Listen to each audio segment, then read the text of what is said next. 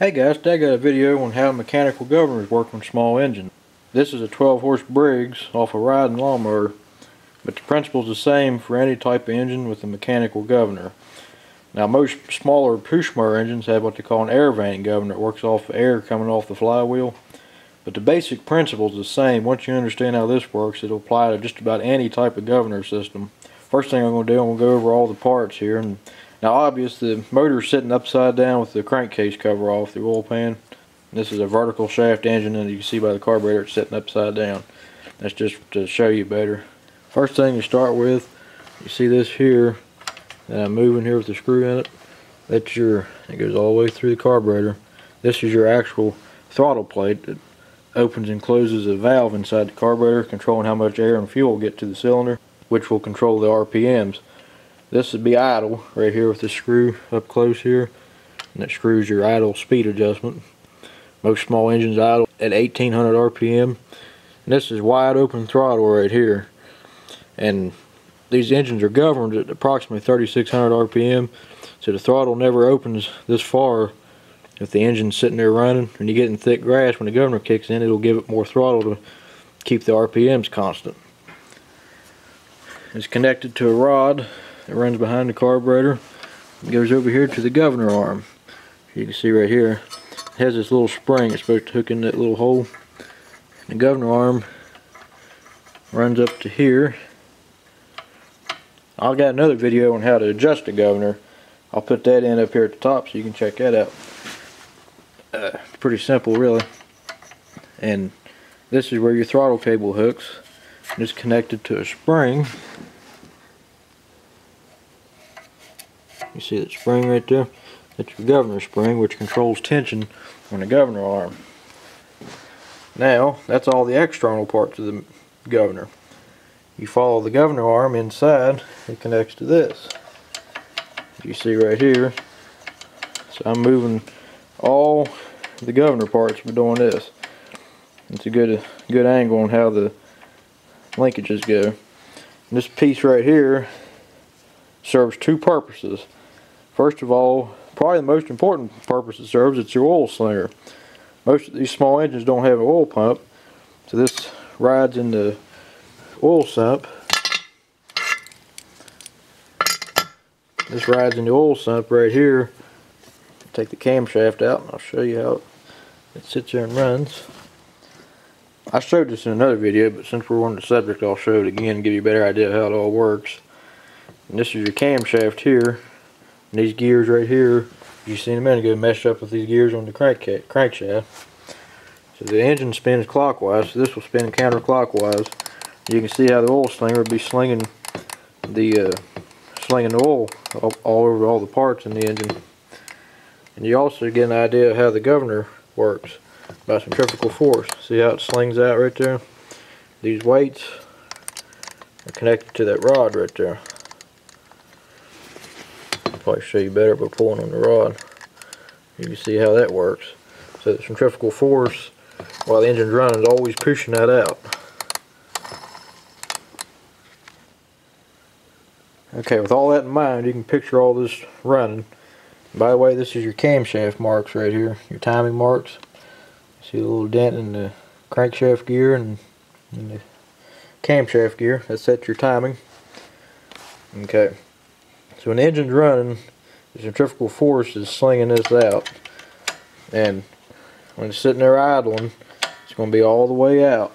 You can see it's idle, closed. So that's the weights pushing the governor open like this.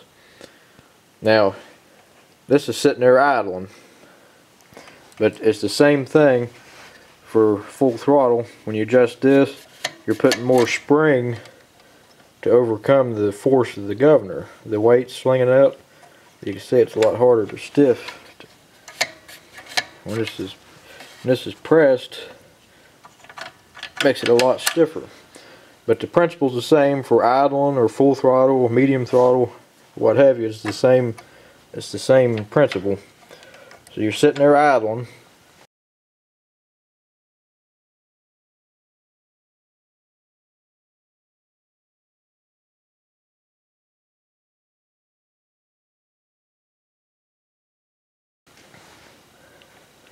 So you got your engine running full throttle, cutting grass.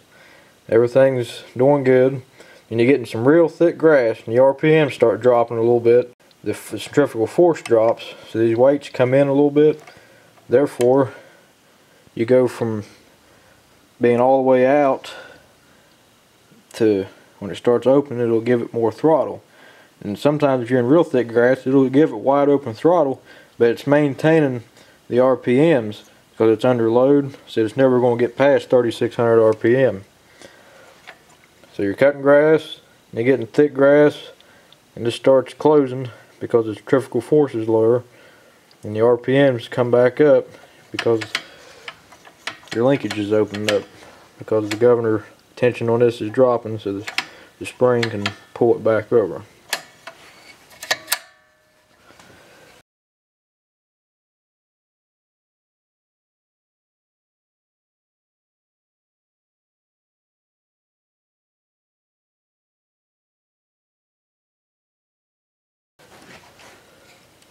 And I'm showing this on idle, the throttle set to idle, but it works the same on full throttle, except you have more tension, more spring tension on this.